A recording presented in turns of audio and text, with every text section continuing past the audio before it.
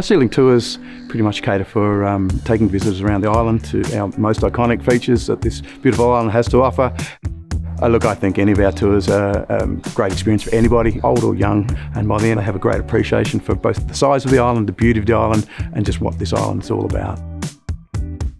They love the interaction with the wildlife at the wildlife park, where we're going to be hand feeding, patting the Kangaroo Island species of kangaroo.